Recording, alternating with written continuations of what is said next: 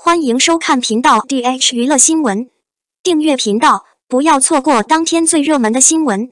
我们今天的时事通讯涵盖以下内容：杨紫发 Vlog 打造真实自我形象，展现独特穿衣风格。杨紫是现在非常火的年轻女演员之一，人气一直都很高。最近，她推出了自己的 Vlog， 展示了自己的日常生活和工作情况。今天就让我们一起来看看杨紫的近况和时尚感吧。杨紫的 Vlog 不仅是生活记录，更是让观众更贴近生活，了解她真实性格和喜好的机会。在 Vlog 中，你可以看到杨紫的起床、吃饭、工作、娱乐等日常。杨紫在 Vlog 中的生活态度非常自然，没有任何修饰，这也是她受欢迎的原因之一。在观众中，作为一名女演员，杨紫也有着非常强的时尚触觉。她的穿衣风格非常独特，经常会穿非常有个性的衣服。在杨紫的私照中，我们可以看到她不仅穿搭风格各异，搭配的风格也各不相同，气质清新自然，穿搭时尚又前卫。杨紫的时尚感不仅仅体现在服装上，在配饰、发型等方面也有体现。最近很多人都觉得杨紫的时尚感提升了很多，这可能跟换了造型师有很大的关系吧。除了 Vlog 和时尚感，杨紫对工作也很熟悉。她有着闪亮的表演，在影视作品中展现了自己的演技和实力。也正是这些表现，让杨紫成为了众多粉丝心中最受欢迎的女演员之一。同时，在工作态度上，杨紫也表现出了进取的态度。她在不断的进步，提升自己的演技和演技。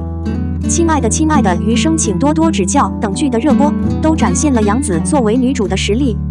杨紫是一位非常有才华的女演员，在 Vlog、时尚感和工作状态上，她都展现出了非常独特的个性和魅力。她的 Vlog 不仅展现了生活的本真，也展现了她独特的时尚触觉和工作态度。相信杨紫未来会有更多精彩的表现，值得期待。你喜欢杨紫的 Vlog 吗？02李宇春、倪妮、鹿晗、肖战齐聚上海 GUCCI 百年典藏展。近日 ，GUCCI 在上海西岸艺术中心举办 Universal GUCCI 系列展，这是 GUCCI 百年庆典的重要组成部分之一，也是该品牌首次在中国举办的大型展会。作为 GUCCI 的品牌代言人，李宇春、倪妮、鹿晗、肖战悉数到场，与众多嘉宾及媒体一同领略 GUCCI 百年辉煌。藏品展分为8个空间，展示了 GUCCI 从1921年至今的经典作品和创作灵感，包括行李箱、手袋、服装、配饰、珠宝等。每个空间都有一个主题，比如花园、动物园、星空等，通过不同的装置和灯光营造出梦幻般的氛围。展品全部从佛罗伦萨的 GUCCI 收藏馆空运而来，包括珍贵的历史文物和名人物品，比如奥黛丽·赫本、杰奎琳·肯尼迪、格蕾丝·凯利等的 GUCCI 手袋，以及亚历山大米2018春夏的龙袍和雪儿设计的夏季系列。4位品牌代言人同时现身 GUCCI 最新系列服装及配饰，展现各自不同的时尚风格。李宇春身穿金色刺绣黑色西装，系领结，散发中性魅力。倪妮身穿白色连衣裙，搭配粉色皮草大衣，佩戴珍珠项链，优雅高贵。鹿晗身穿蓝色西装，搭配红色领带，戴着皮手套，帅气十足。肖战身穿黑色西装，内搭白色衬衫，系黑色领结，简约大方。4位代言人还在展会现场互动采访，分享了对 GUCCI 的喜爱和理解。据悉，环球 GUCCI 典藏展将持续至6月25日，在上海西岸艺术中心对公众开放。喜欢 GUCCI 的朋友可以通过微信预约参观，现场打卡留念。这是一个难得的机会，可以感受 GUCCI 100年来的创新与传承，以及品牌与艺术、文化、历史的深厚渊源。03肖战如梦似幻再次出圈，双向走的不只是粉丝。肖战西安游记花墙又出炉了，肖战如梦似幻武汉首播，粉丝送花海震撼圈层。一城一城的演出结束后，已经有10几个城市了。留下深刻记忆的不仅是粉丝送的花，还有和肖战合作的品牌都非常感兴趣的花墙。无论是联名还是独立出资，都非常有创意和温暖，是肖战3年话剧之旅中一道亮丽的风景线。尤其是开小灶这个品牌，这么多年的陪伴，真是让人哭笑不得。就像是肖战合作过的30个品牌的高手，在过去的3年里联合举办了很多和肖战相关的活动，每次联手发出一堵花墙都特别壮观。后来加入的其他品牌也很用心，商人奖励自古如此，无可厚非。艺术家为企业带来热情和利益，企业为艺术家带来价值和认可，这是最好的伙伴关系。但肖战与品牌合作共赢的背后，真的是尊重和珍惜在里面。一道道美丽的花墙就是证明，铺开的地面和大屏幕就是证明，尊贵的称号就是证明。